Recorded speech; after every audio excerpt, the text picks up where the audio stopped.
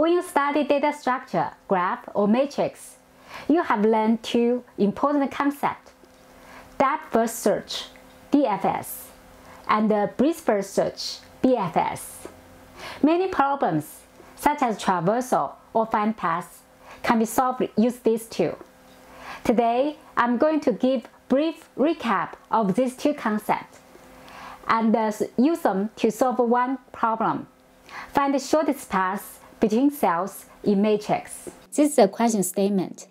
Given a M times N matrix, where each element can either be 0 or 1, we need to print the shortest path between a given source cell to a destination cell.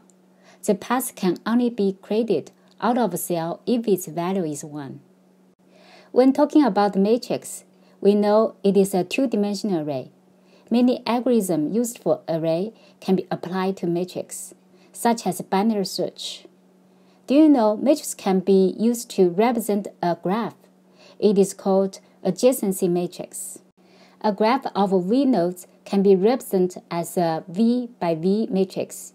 If there's an edge from node U to V, we can put the value 1 at the cell UV.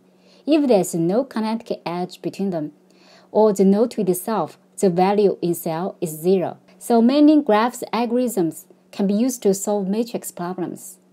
In this tutorial, we are going to apply two important algorithms in graph: depth-first search and breadth-first search, to solve our problem: find the shortest path in matrix. First, let me recap these two concepts.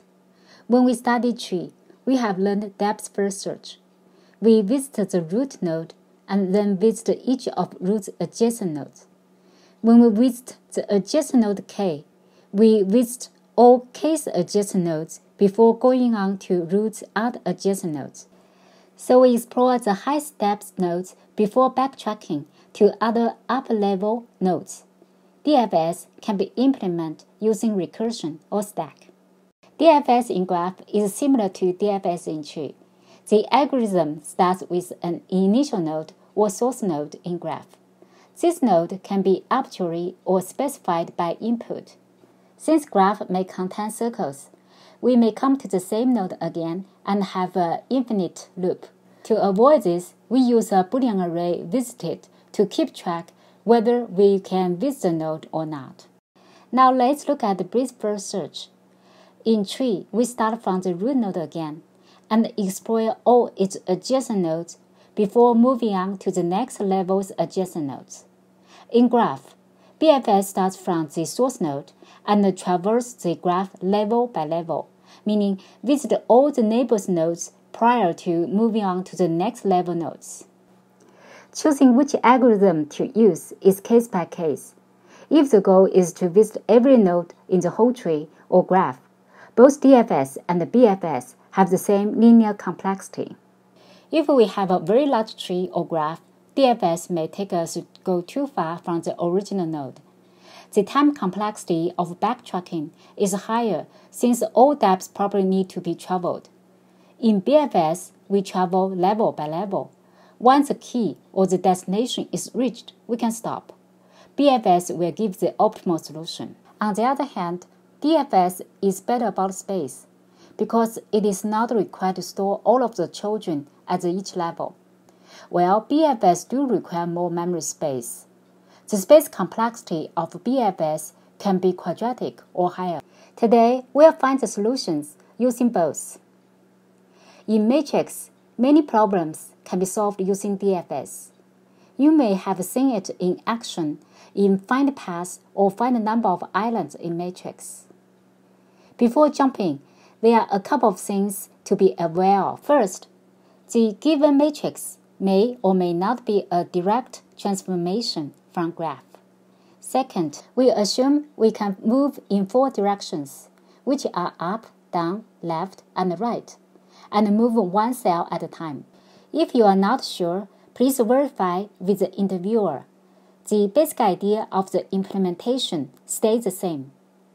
Now we are ready to apply DFS to the question, find the shortest path in matrix. The algorithm uses recursion. These are the steps. When we study graph, we know that BFS is an efficient method to find the shortest path in graph, if the graph is undirected and unweighted. Here, we use similar idea using BFS. It is called Lie algorithm. The steps are here. Now it's time to look at the code. This is DFS. It will return the length or count of the shortest distance from given source to given destination. First, we initialize a two-dimensional Boolean array visited. It will check all cells visited status. If visited UV is false, the cell can be visited. If it is true, it means it has been visited. We can skip it. Then we use the recursion function visitorUtil to visit the cells from the start position to the end position. This function has the input parameters matrix, start, end, and visited. Additionally, there are two parameters worth mentioning, shortest and dist. The dist keeps track of the distance from current cell to the start cell. Its initial value is 0. Shortest is used to track the smallest number of the distance. Its initial value is integer's max value. Inside the recursion function, we check the termination condition.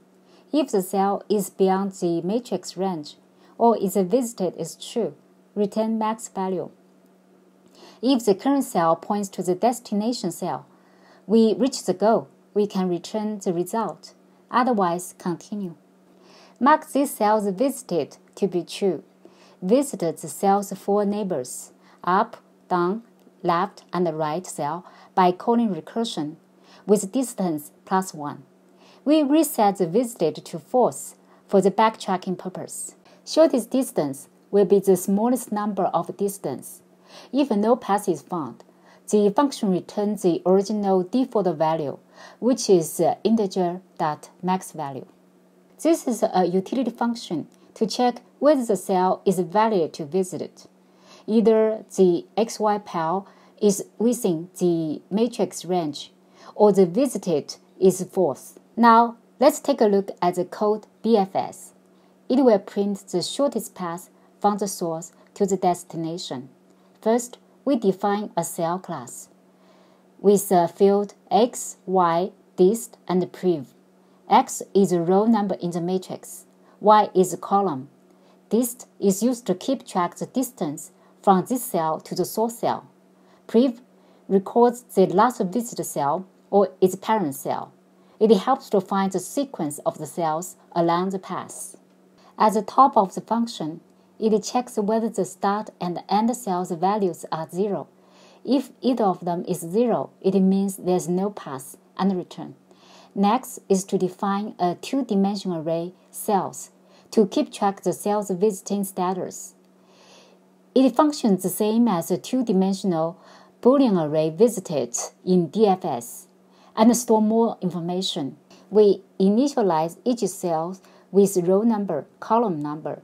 The distance initial value is integer's max value, and the prev is null. Now we create an empty queue and enqueue the source cell. It has distance of 0. We also define two variables, type of cell. Dest will store the destination if it is found, and P is a pointer to current cell in process. Inside the while loop, pop a node from the queue. If the node is destination, we can exit from the loop. Otherwise, visit each 4 adjacent cells by calling visit function. Inside the function, we enqueue each valid cell in the queue with +1 distance, and also save the parent cell in prev. The last step is to check the variable dest.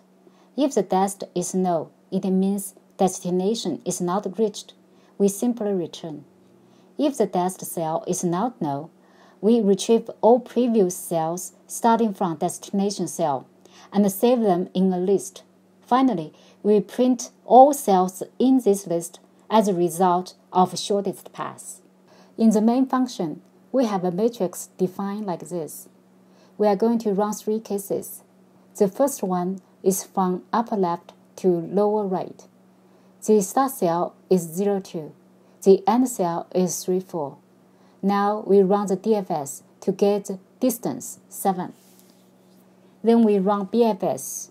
We get the path from start cell to end cell.